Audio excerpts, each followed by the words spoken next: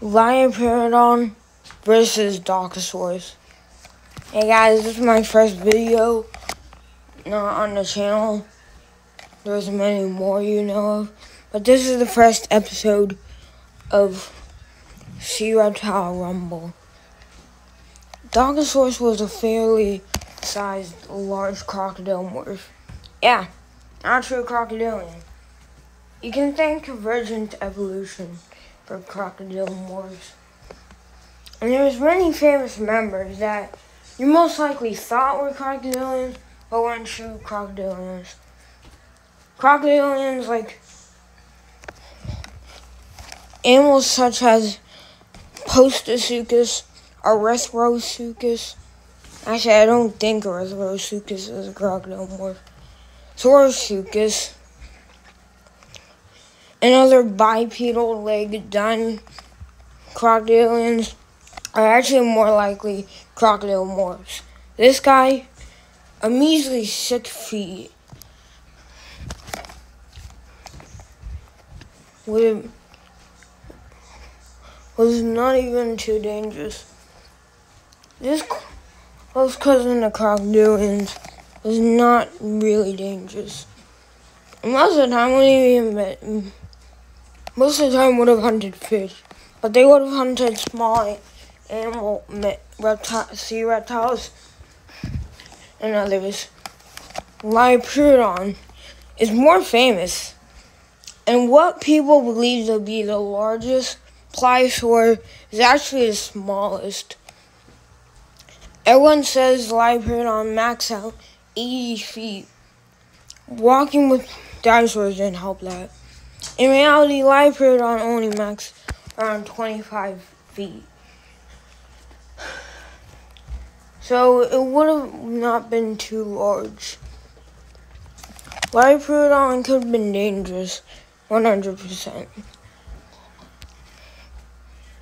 And would have hunted plesiosaurs, small mosasaurs, fish, and other sea reptiles.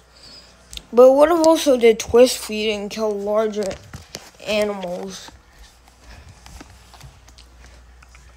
Lionperodon would have been pretty dangerous. So would Docosaurus be. Now to the advantages and disadvantages. Docosaurus really doesn't have many. It was pretty slow. Okay, let's just do low bison. Lionperodon. Larger, faster. Yeah, this fight is kind of unfair. And this is the only fight I'm playing. So who knows who this beast has to face up against. Lionperodon would have been dangerous. The two Docosaurus had no advantages. Lionperodon larger, faster, stronger by force. Yeah, let's get to the fight. There wasn't really too much to talk about. A Docosaurus and Lionperodon both meet up in the middle of the ocean. Lionperodon decides this is a worthy meal. Docosaurus doesn't really want conflict, so it tries to swim away. Lionperodon dives under, swims up, and attacks, chomping on Docosaurus' tail.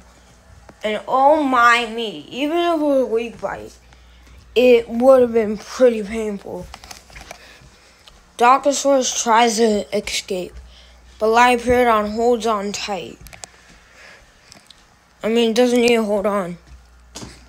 Finally, Docosaurus bites on Lionperodon's flipper. It's not a bad cut. It's not even really bad. But Lionperodon pretends and lets go, pretending it's injured. It's gonna swim away. Really, it just pulled the worst move. Pulled a absolute jerkish move, and swam up below and clamps on its enemy's head. Lionperodon puts its strong bite into and crushes Darkosaurus' skull. I just spoiled a little bit. Verdict, yeah, Darkosaurus didn't stand a chance. Smaller, slower, didn't have a stronger bite force. 100% of the time, it would go to Liopleurodon. There's not really much that Darkosaurus could have done to win the fight. The only thing it could do, have a least painful death, is hope that it aimed for the head first. Anyways, next fight, Liopleurodon might get his butt beaten up. He's facing up against what's basically his older and meaner uncle, Pliosaurus. Also, I don't know what happened here. Stay tuned to Liopleurodon versus Pliosaurus. See you all